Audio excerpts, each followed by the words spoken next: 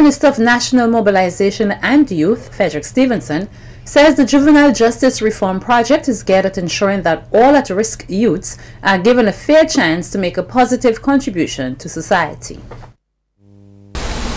In emphasizing the need to re-engineer the juvenile justice systems in the region,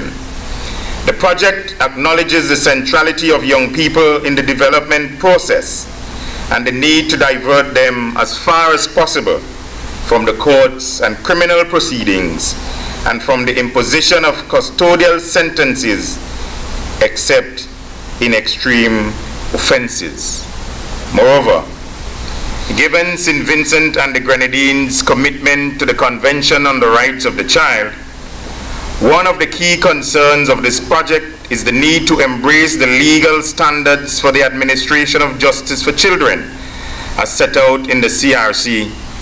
particularly for children between the ages of 16 and 18 years old, who may have come into conflict with the law